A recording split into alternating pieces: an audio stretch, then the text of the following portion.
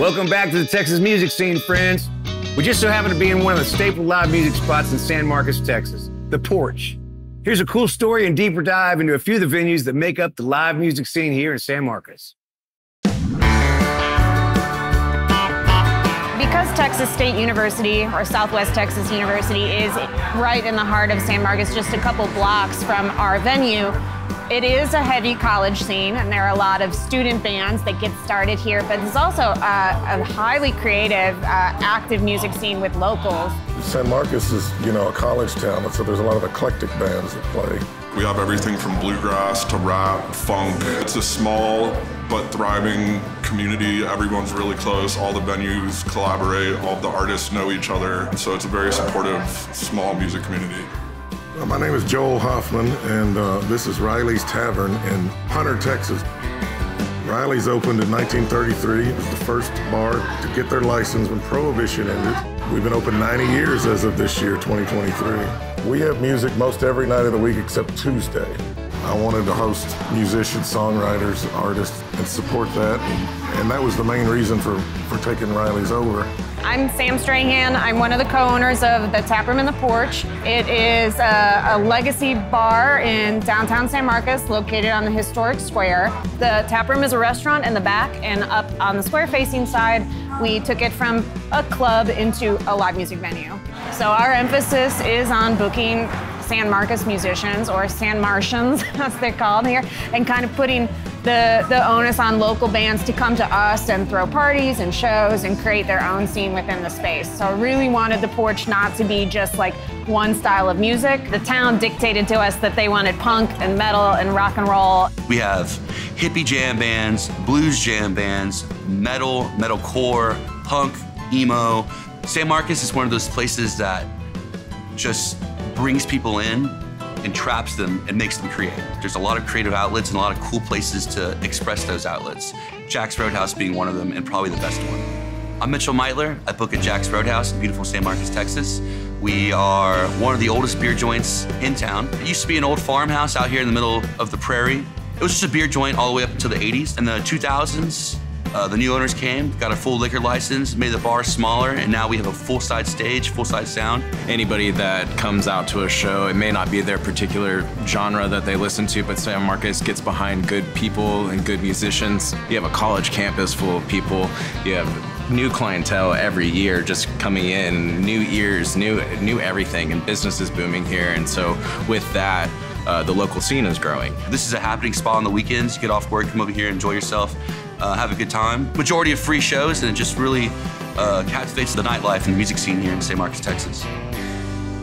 It's been really fun to see the vibe out here. It's kind of San Marcos itself. It's kind of like low-key and easy and like really chill, and I think it attracts people. It's also more affordable, relatively speaking.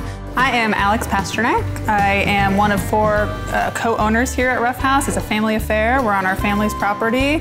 We're kind of doing something for everybody out here. Families, bring your friends, family, your groups. We've got room to spread out. So our thought was come out here to the kind of gateway to the hill country and have a beer. We have an on-site kitchen, relax, run around, spread out a little bit.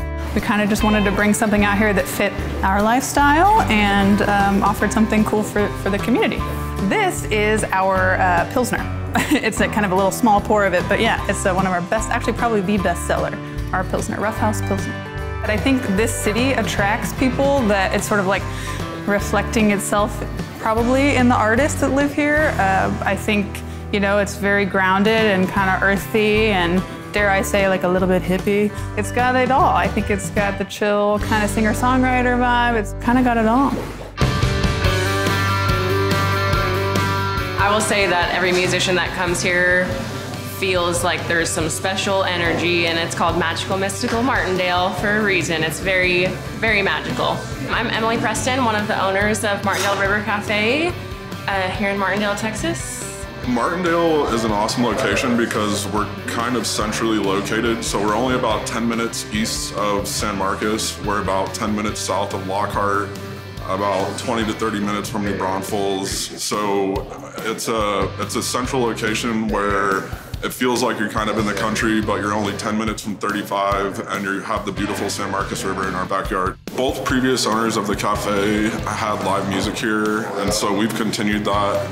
Currently, we have live music every Friday and Saturday, sometimes Sundays, so music is a big part of the cafe. Martindale River Cafe is right on the river. Our courtyard is where we have live music, and just across the courtyard is the San Marcos River.